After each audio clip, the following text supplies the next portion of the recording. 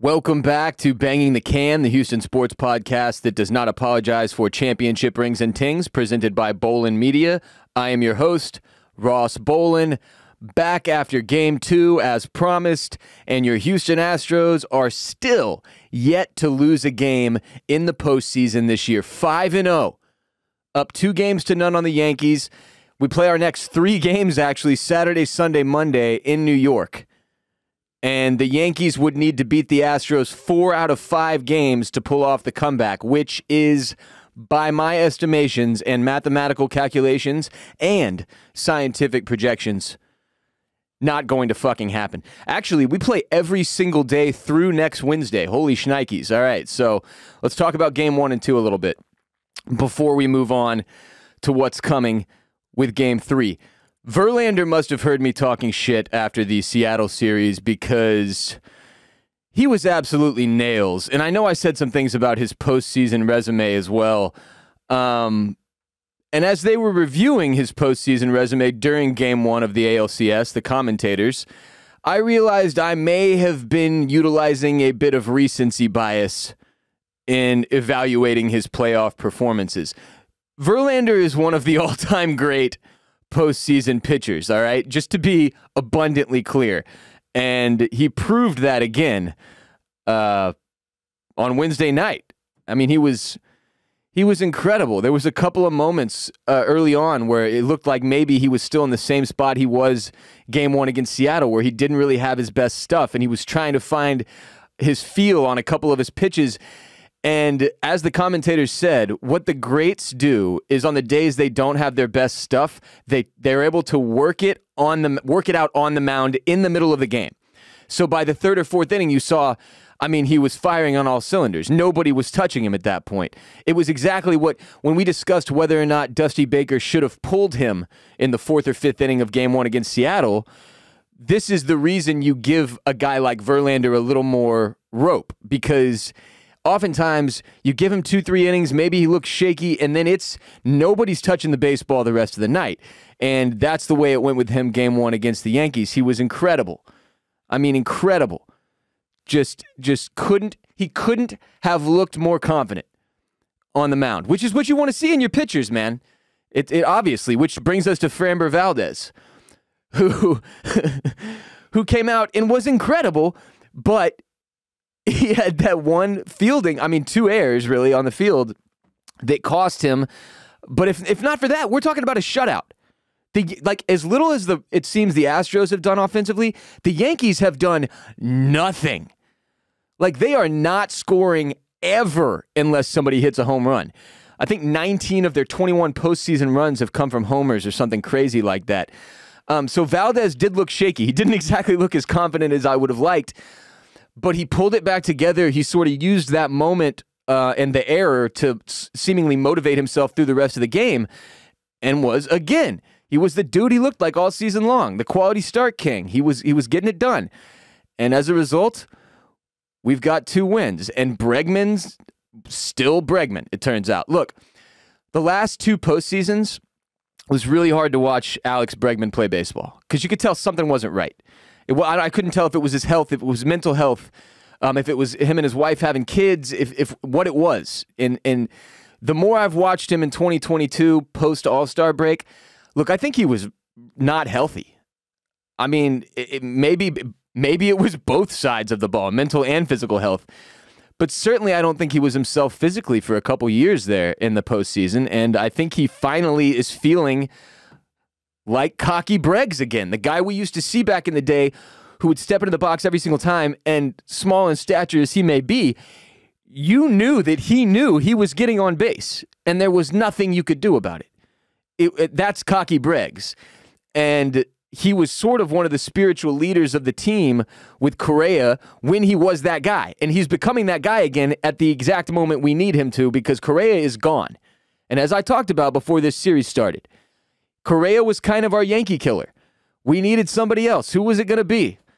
And Bregman is definitely one of the guys that has stepped up. The other one, obviously, being the rookie shortstop, Jeremy Pena, who, with every passing game, looks more and more like a superstar. And when I say superstar, I mean performing at the level he is performing in the playoffs is something that only superstar baseball players do. That's where he's at as a rook. And I heard a story during, as you know, Carlos Correa has been doing a lot of the commentating on post-game and pre-game on TBS with the crew. And I'll get to the commentators during the game in a moment. But Correa, they told a story that apparently before he left Houston, he went to Jeremy Pena and told him, hey, you're up next. It's your time, and you need to go take this thing and make it your team. And not only does that make me love Carlos Correa even more, it just reminds me what we have in this organization that's so special. And it's that they genuinely, these guys believe in each other and they care about each other and they're good people. We're drafting and putting together and trading for good people to be a part of what is like a family-esque organization brand. And yes, maybe there is some controversy wrapped up in that. I think the controversy of 2017 made that in-house family feeling even stronger. And I think you're seeing the result of that play out on the field in the 2022 postseason. And seeing what Bregman and Pena have done, stepping up when guys like Altuve and even Alvarez during these first two games have been struggling, I mean, enormous. You can't say enough about, I mean, Bregman, you expect it. That's what he's supposed to do. Pena is a rookie. It's incredible that he's already that type of player, that he's already got that kind of confidence. And it's not just confidence, it's stability. It's the ability to walk into an enormous moment and not be shook by it. To go and play under the lights against the fucking pinstripes and not let it get to you mentally.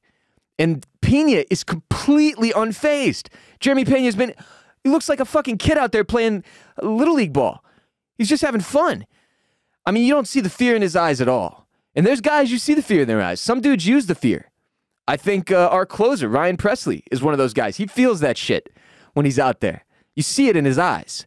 But then he uses it, and it's like a fight. You fight or flight. It kicks in, and you utilize that shit and all the adrenaline that comes with it, and you harness it, and you fuck. And that's what these dudes have been doing, both types of players. The Penas, who we have on our team, who are pretty light with it. They don't necessarily get, the nerves the way that some other guys do, like Presley, like Valdez, like Framber. We've got both types of dudes, and they've both handled their shit correctly so far through 2 games, or through 5 games, really, of the postseason. Altuve still being hitless is absolutely mind-blowing. I don't really know what to make of it at this point. I mean, anyone you ask is going to tell you they're not worried about him, but that's because you can't say you're worried about him. He's going to see the interview and be pissed off. So when they ask Correa, like, are you worried about Altuve? And he's like, oh, no, I'm not worried about Jose. Jose's the best, blah, blah, blow, blah, blah, this happens. Well, it's not just that I agree with him. It's also that I know he's full of shit. We are all a little worried at this point. It's weird. Look, slumps happen. But he's our leadoff guy. He's the heart and soul of the offense. He's the beating heart of the offense. He's got to have his game together. And I said it before game 1. I don't know if we can beat the Yankees without Jose Altuve. Now, I may have been wrong about that. It turns out we may not need him. But you want him around. I mean, these close games, man, they're stressful. 3-2 and shit. No, I don't want any of that. Let's beat the fuck out of him in New York. Let's get Altuve going. If he starts hitting, the series is over. The series is over. If Jose Altuve starts hitting the baseball, the series is over. There is zero doubt that our pitching has the gumption to get this done at this point. Zero doubt. Abreu, awesome. Presley, awesome. I mean, those 2 guys alone. Montero, a little shaky, but great all season, and I still trust him. We just have too many arms. And the offense is clicking, man. Alvarez is back on track. I mean, it wasn't much time off, but he had a few at-bats there where I think the intentional walks had started to throw him off a little bit. Now he's back on track, seeing the baseball well. Maldonado has been awesome. Yuli. What the hell? Yuli Gurriel. Literally, there are guys in the NBA, like Rajon Rondo, perfect example. He had several seasons where he was very mediocre during the regular season.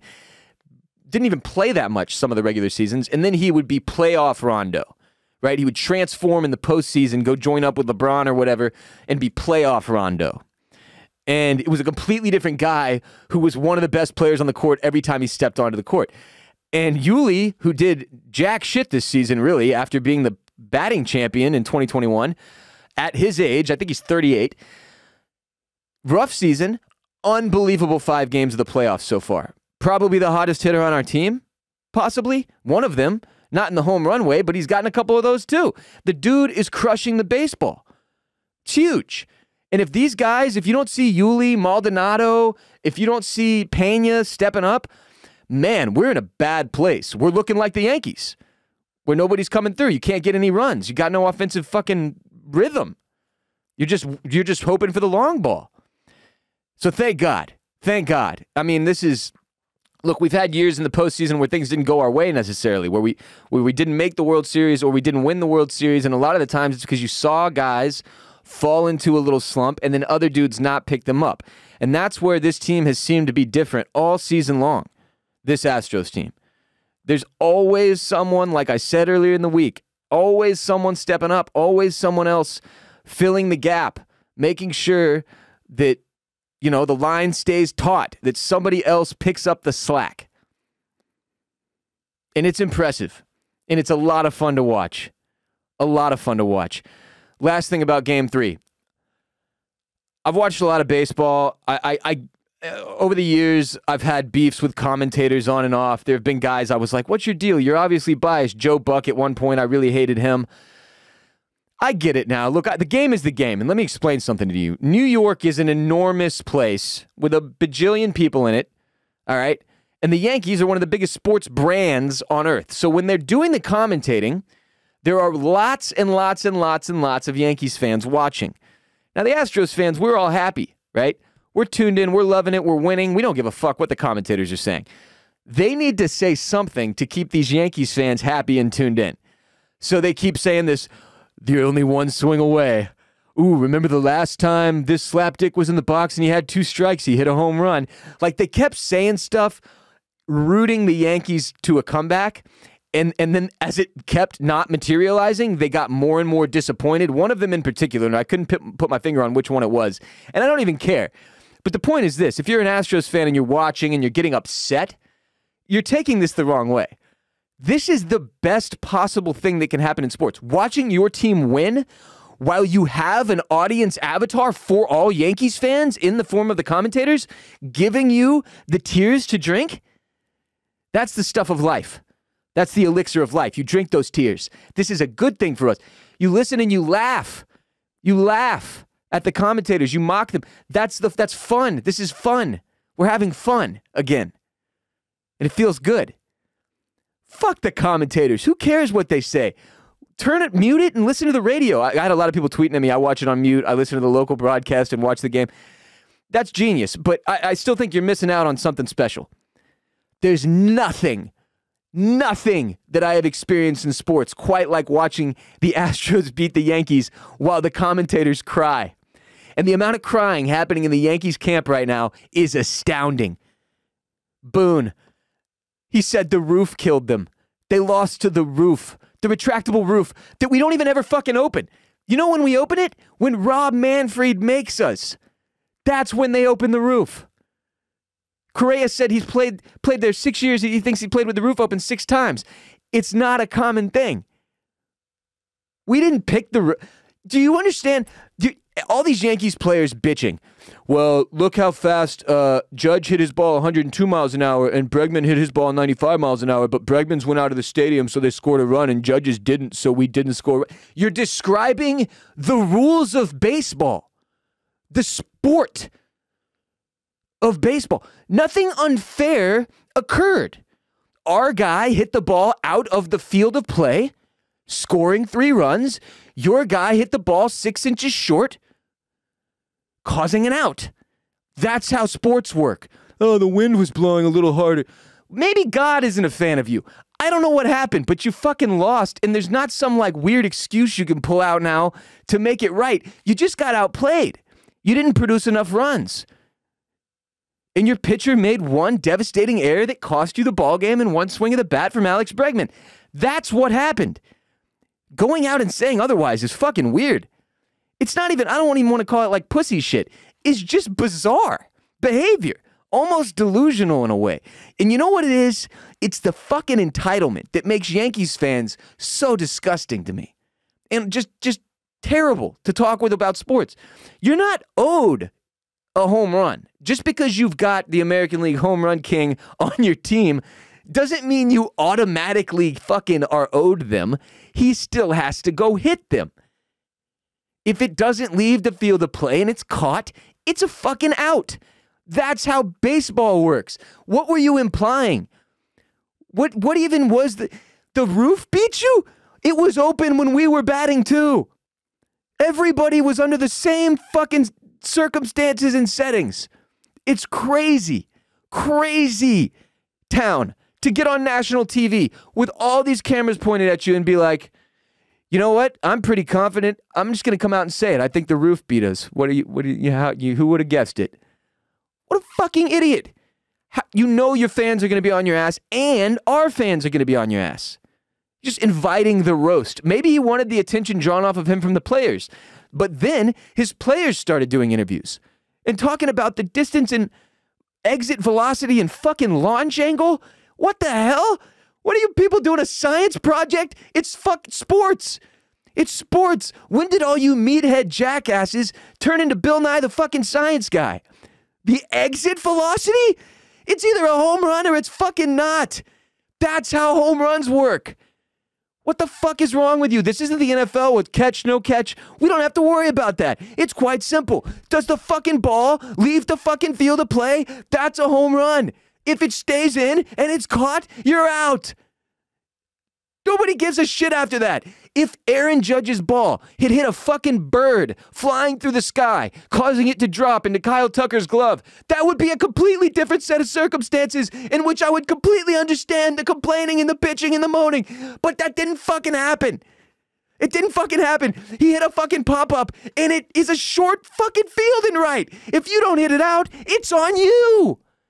We made the fence short. The whole park is a fucking hitter's ballpark. You've got me so upset that I'm freaking out my dogs in the room with me right now. Who the fuck blames a loss in the postseason on a roof?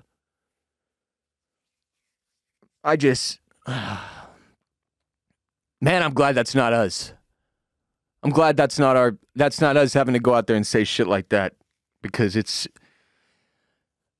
a gift. I need to take my own advice and learn how to love this, because it's the best thing that could have possibly happened is them all crying the way they're crying. It's unbelievable. It's somehow worse than Dodgers fans exiting the postseason early and then being so upset and entitled that they think the postseason rules should change to accommodate them. This is somehow even sillier. You're still in it, and you're blaming L's on a roof. And implying that like some type of mystical magic may have been against you because your guy hit the ball harder, but it didn't go as far. And then you got the commentators in the postgame. Instead of talking about the game, I've got people texting me, what the fuck is wrong with these guys? They're still talking about launch angle. They're still talking about math. And the reason, I obviously have a lot of feelings about this, as you can tell. I spent a lot of time thinking about this. Barely slept last night because I was so upset. Just trying to wrap my head around why this would be what they wasted their time on. They don't care about us. That's the reason. They don't care about the Astros fans. They're appealing to the larger, broader audience.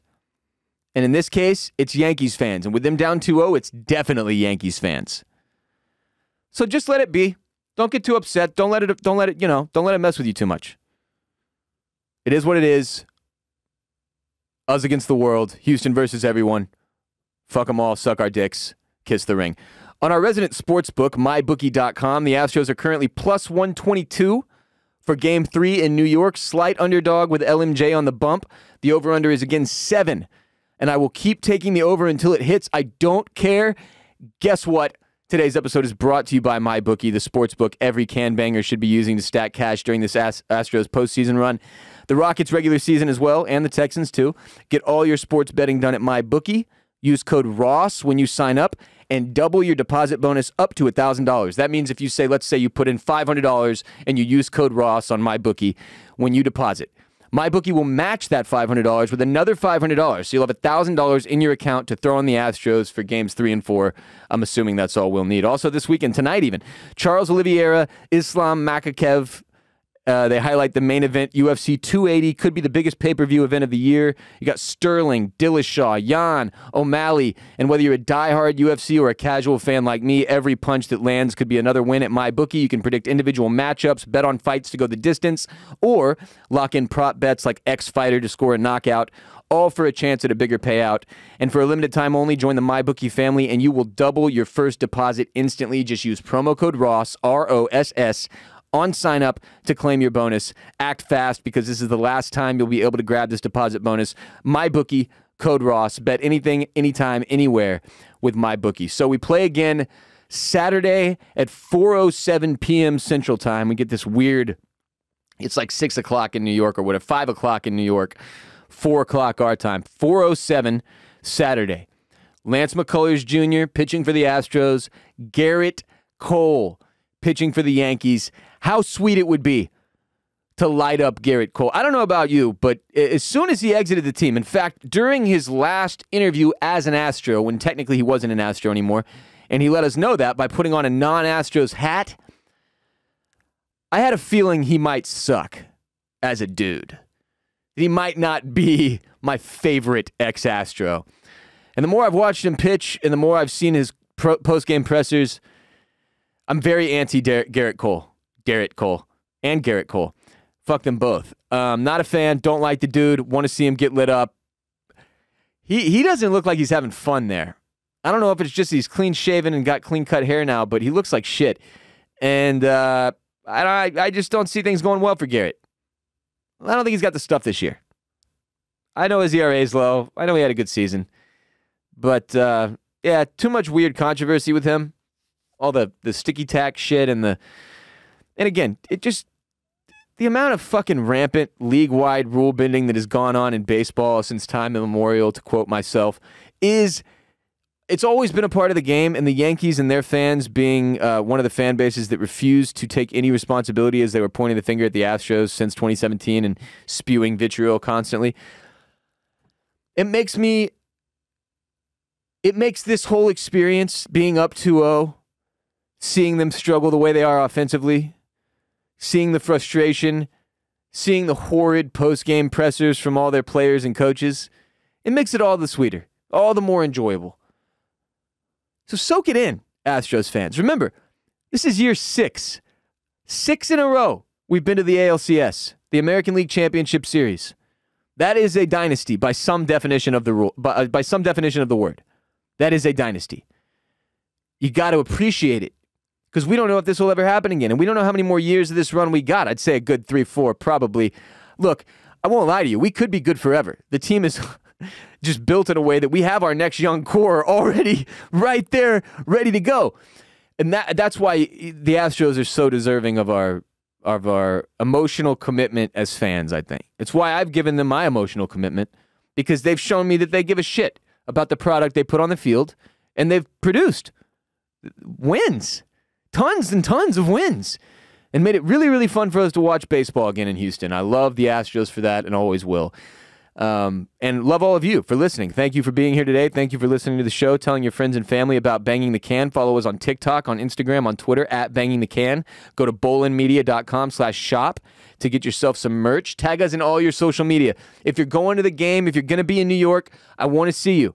At Banging the Can on Instagram and your stories on Twitter. Take photos, take videos, send them to us. I'll share them with everybody else, all the other can bangers. We appreciate you. Tell your friends and family about the show. Follow us everywhere.